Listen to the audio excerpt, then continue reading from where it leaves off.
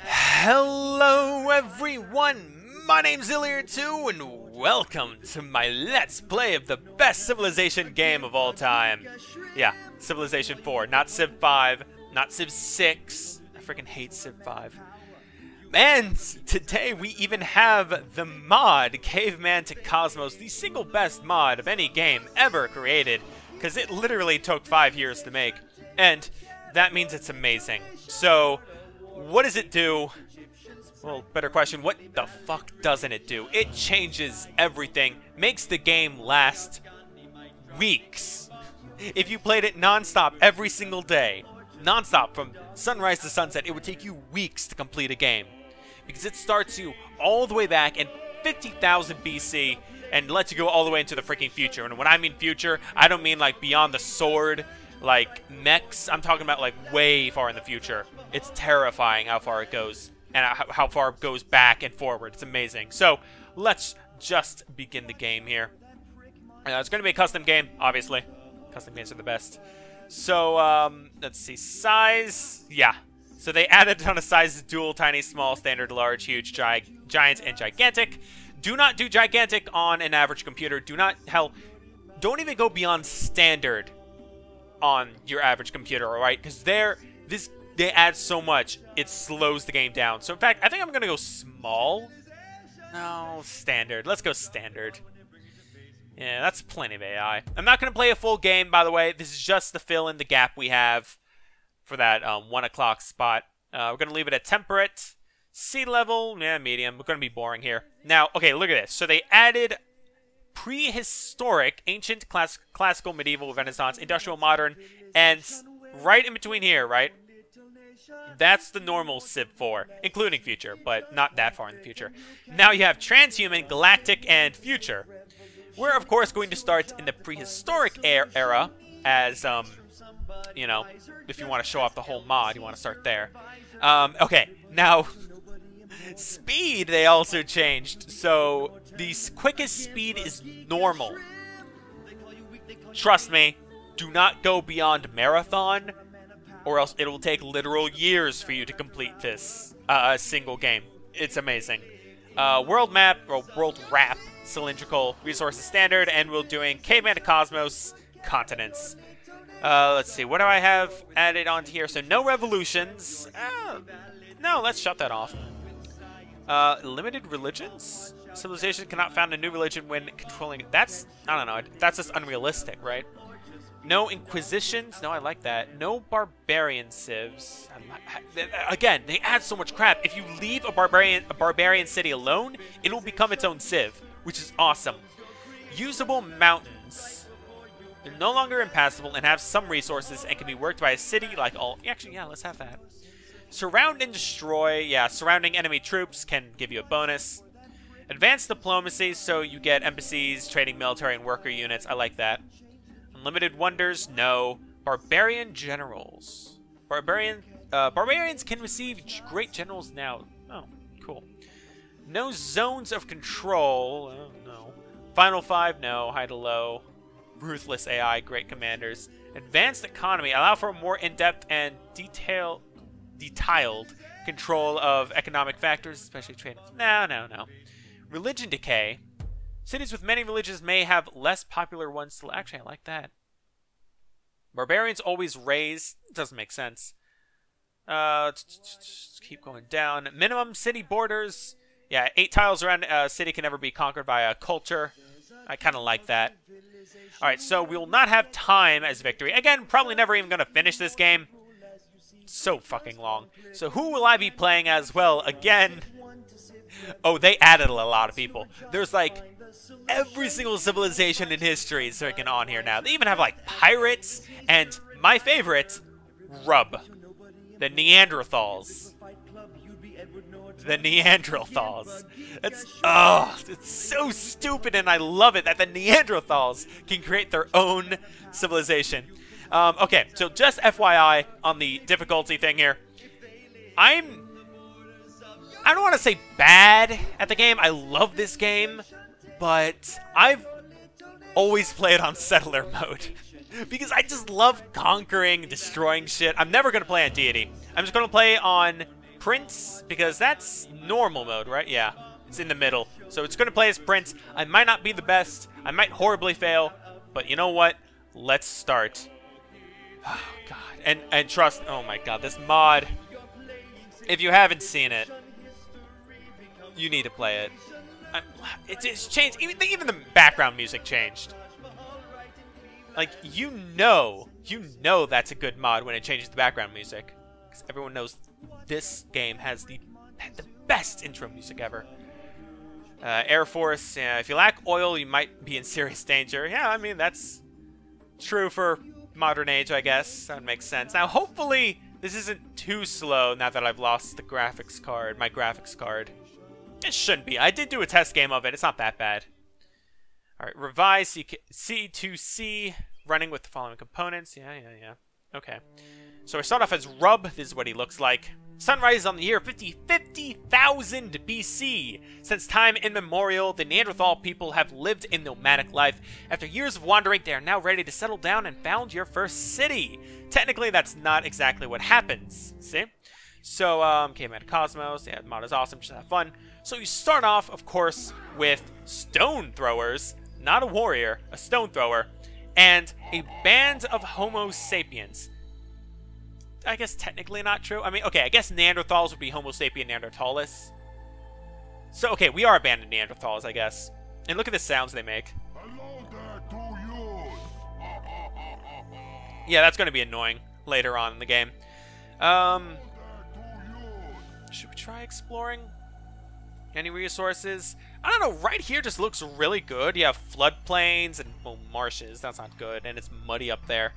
And you have some... Oh, that's going to be a great area for production. Actually, I think I like this city right here. Yeah, you started with Atapuerca, which is their first city. And so, in the beginning, all you have to build is an alpha male and an alpha female. Yeah. Yeah, they changed this game a lot. Let's examine the city, see what's going on here. So we start off with, obviously, a ton of sickness. That makes sense. It's 50,000 BC. And, yeah, a little bit of anger. Now, okay, so there's... Oh, it doesn't show us yet. Maybe we have to wait till next turn. I don't know. So we're going to start off with the alpha female. She gives us more food, 2 local stability bonus per turn in each city, and -2, that is not disease, it's like sickness, I guess you could say, but the more of that you have, the higher amount of sickness or disease you have in your city. So you want to keep that as low as possible. That, what he gives you production, and he also decreases, and that's what's crime. So, obviously, crime is not good either. We can also build brutes and stone throwers. They are only at 1 strength. It's kind of sad. And you start off with a tribal guardian in your first city, just so you don't get immediately wiped out, which makes sense. Alright, so we can also get nomadic lifestyle or language. I'm thinking language probably be a good thing. Alright, so let's go ahead. Actually, you can go straight for that goody hut. Actually, why don't you go there first? And look how long these turns take. First turn of the game takes that long. Atapuerca has become unhealthy, yada yada. Alright, so first things first. We can now adopt a native language. So, as you can see, again, they changed the civics as well. It is huge. So now we have language. We can go all the way from no language to telepathy. Yeah, telepathy. So right now we're just going to get native language, which gives us a bonus in science and culture. We'll go with a nomadic lifestyle next. Language is not only the vehicle of thought, it is a great and efficient instrument in thinking. Yeah, so just FYI, they did make their own little quotes. Well, they didn't make their own. They are talking. That's them. The mod creators did their own little things. I'm pretty sure I'm going to skip over a lot of them because they're kind of distracting. I get native language. I just got a nomadic lifestyle. All right, now let's see the big picture here. So, gathering or cooperation, because there's childcare huts, wet nurses. So, again, decreasing disease and increasing. That book is education, so that's important. Wet nurses hut will help with health a lot. Then we get all those bonuses. But gathering gives us the gatherer, which is the first worker unit type.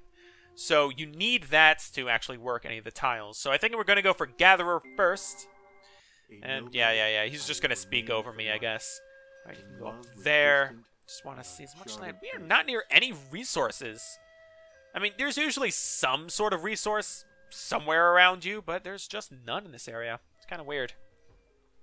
And they also added a ton of their new, you know, tiles and shit. Oh, no, wait. Did oh, yeah, I don't have any... Wait, give me a sec. We want a cooperation next.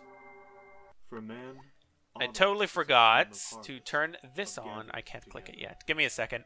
First, examine the city. Now we can look at properties. So right now, disease is at 31, increasing by 9 per turn. That's bad. We also have crime, education, water pollution, and air pollution.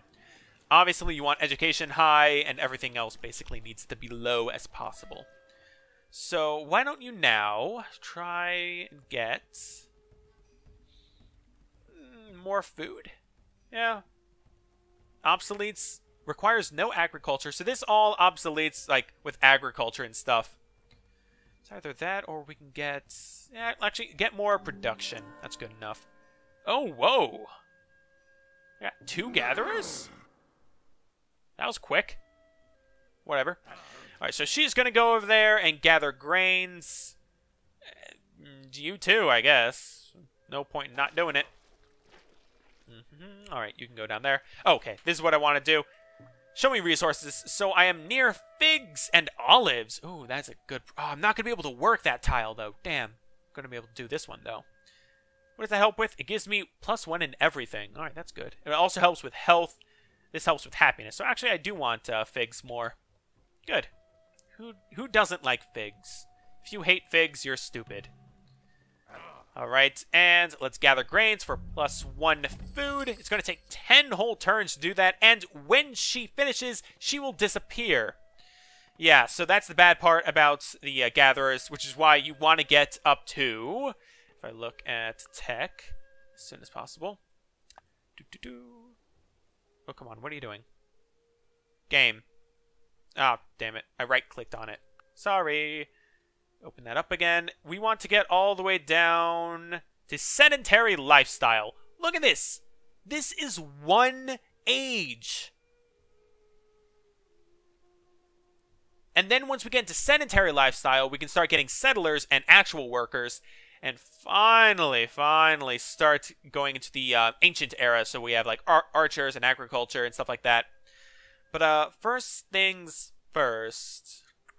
What do I want to go for first? Well, actually, let's wait till cooperation's finished. Then we can look at the big picture. Oh, we have Storm up there. And we will also be seeing a ton of animals. They added like 100 freaking animals to this game. And now you can hunt them so you can get food and production for your closest city. It's great. Actually, let's get oral tradition so we can get a new civic. Every kind yeah, cooperation is very fun. It's primarily based on mutual trust. So do we have childcare hut? On institutions such as courts of I don't justice think we do. and police. Thought we did. All right, so it also shows you, as you can see, what it gives you, but also the actual, right? So what does it actually give you, right? So it doesn't give me health right now. In fact, it gives me sickness, so I don't want that right now. I'm going to lose money that way. And you know what? I can get Monteverde. I don't even know what that is. All right, let's get seed camps. And you, my friend, can just explore as much as possible. And there we go. The first animal we have encountered is the dreaded duck. With only 1 strength and 3 movements. It's because it flies, so it has a higher movement amount. Let's get oral tradition. Yeah, I just got 1 food in Atapuerca because of it. I can get oral tradition now. Awesome, exactly what I wanted. It's all the way down here. With it, we can get a much higher amount of education and more science in all cities. And faster construction of knowledge inheritance, storyteller's hut, and creation myth. Oh, that's good.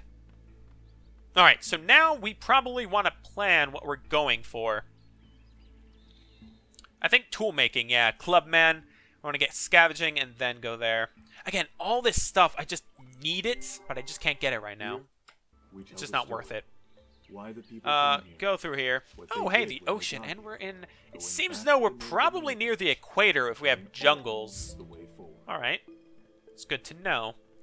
And with an ocean over here, or at the very least, maybe it's a really big sea I don't know. Let's get probably just more food. Yeah, root tubers. It's the best thing we can get right now. Let's go over here. Oh, and look at that. We found a reef, and if you travel through that, you actually get 20... Oh, I'm the city-state of Neanderthal. You actually get 20 damage on anything that walks through there. If your friend is already dead and being eaten by vultures, And go up there. I think it's okay to feed some bits of your friend to one of the vultures to teach him to do some tricks. But only if you're serious about adopting the vulture. Jeez. Yeah, some of these quotes are pretty funny. Okay, I'd like to point out, though, it is 46,000 BC, and we have elephants. Yeah, that doesn't make any sense, but that's very good, because later in the game we get elephant riders, which is always nice. God, we are not making any food. We really... Oh, the Beringer crater has been discovered. Let's see. What should I go for now? What should I go... Did I not tell them to go straight for tool making? Oh, I already got it. Cool. Go... Well, might as well check it again, actually. I'm an idiot. Cooking. Oh, yeah. Cooking helps with health. I need that. Man is a tool using animal. Alright, so now I can get the Clubman, which is twice as strong. Without tools, he is nothing. And an With anthill. tools, he is all. Carrion, bug catcher, berry bushes. I get the Myth of Stone, which helps with tech. How much does this tech cost? Only 19. Not that bad. Get Woodsman. Yeah, that's going to really help out since there's so much wood everywhere. Alright, so get the Myth of Stone to help out just a little bit of technology. You know, getting ahead of technology in these games is always the most important. If you ever catch on fire, Alright, and yourself in the mirror. there's no point in getting more food because we need health. We need to increase health. Captured fire starts a golden age or Montverde. Let's go for Montverde. It'll give us a nice bit of a bonus in the early age. No thanks. Yeah, I'm just gonna ignore that for now. All right, now we get cooking. How low in health are we? We're -5 right now. That's gonna hurt us. That's gonna hurt us quite a bit. Oh no, look, she finally completed that. Uh-oh. Okay, so we have our first major enemy here, the Homo Neanderthalis. How does that make any sense that we are the Neanderthals and we're getting attacked by Neanderthals? I'll really have no idea. So long as you have food in your mouth. So yeah, here, let's just gather grains. There you go, immediately. So the Homo Neanderthalis has 3 strength against my tribal guardian. Now, I don't believe they can even win against me with 2 strength, plus he's defending in his city, plus the 25% defense being the city itself. I don't know, I think we're good. Alright, so let's go see the big picture again. Where is weapons? Oh, there they are. We need soft hand. Oh, shit. I pressed right-click again, didn't I? Exit that. Alright, so this is what I need over here. This chopping, piercing, and scraping. I need that spiked clubman. He is he's at 3 strength, which is basically going to be able to help me defend against the Homo Neanderthalis. I hope he doesn't attack me. Oh, he did! Wow. Yeah, that was the thing he just said.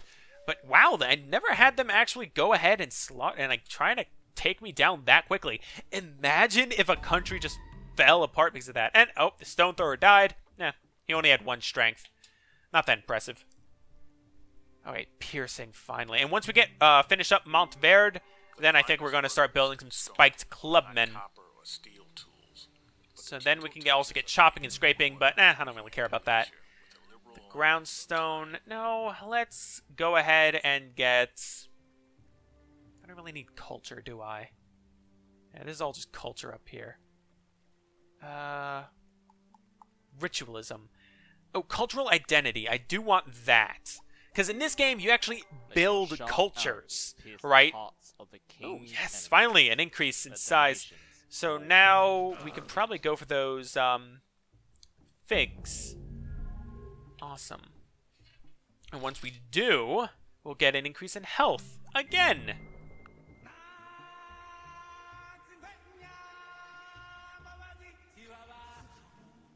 Yeah, that's a quote. That is a quote. That makes sense, right?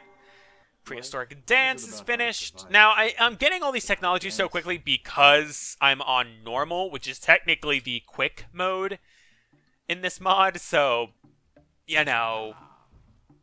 Oh, folklore. Do I want folklore? Probably. Actually, I can also get banditry, which helps in military unit production. And military units are no longer produced with food. And oh, I can get an increase in culture, faster production of the monument. All right. Anything else? Nope. Wait, what's that at the very bottom? Oh, it's labor. But what's this? Agriculture. Oh. Yeah, I need some of that eventually. Then we have currency and labor. Cool. All right, so now you guys can start building. Ooh, fire pit. Or wine upon the altar. I know I said I was going to build a spiked clubman, but I just need the fire pit. And Mount Verde is really going to help out. It gives me a ton of money. And I get stone tools. I don't really know what that does, really. But whatever. Storm. Yeah, that's fine. Oh, hello. We have Rumkabang. The Siamese. We have Siam. That's what we have. Alright, cool. So now, let's get the spiked clubman to go out and explore. He should be somewhat safe. Oh, there's the stone thrower. He must be just up here then. It's good to know. Good to know indeed. Alright, and weaving, chopping, no. Let's go to the big picture again.